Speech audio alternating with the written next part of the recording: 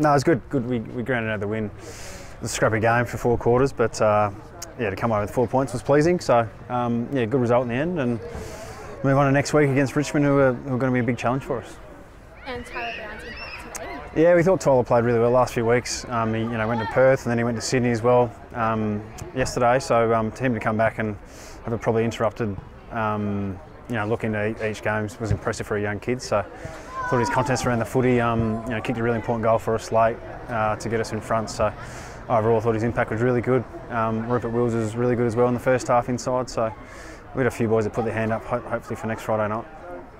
And preparations for this week, obviously a big game against Richmond Friday night. Yeah, it's going to be a good challenge for us to see where we're at. I reckon we've had a really good probably 3 or 4 weeks, and so to test against Richmond, who are probably the informed team at VFL level, going to be a really big and exciting opportunity for us and a challenge for us. So the boys are looking forward to that, and yeah, like you said, 5-day turnaround, so really light week of training, and review this game and see what areas we can work on, and hopefully implement them against Richmond.